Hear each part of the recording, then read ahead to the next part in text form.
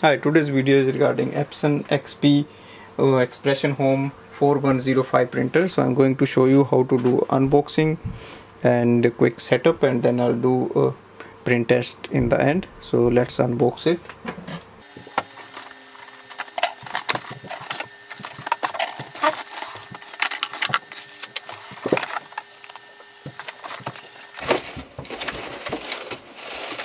So in the box we get 4 cartridges, 1 power cable, and we have some manual and a CD for the track.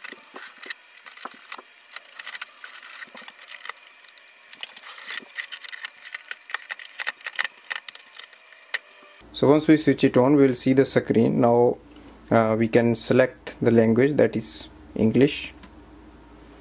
So it's not a touch screen, so we need to press OK. So next step is to install the ink cartridges for the setup that come with the printer. Now we go and open the printer. So now we are going to insert all these one by one. Now we should match all our cartridges with these numbers and colors. So the first one is black, so that you can see there. So we just put it like that and press it downwards. It will lock itself from here. Then comes the yellow. Just place it like downwards and it will lock itself. Then comes this M, magenta, and then just press it downwards. And that's the last one, which is can.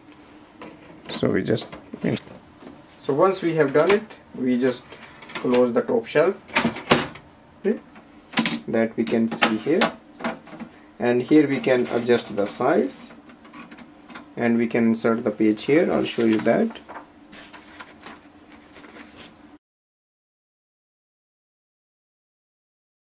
Place it here. Now on the display screen we can see the copy option here, so we just press OK, and number of copies just 1, and so just press the copy button and wait for the printer to print.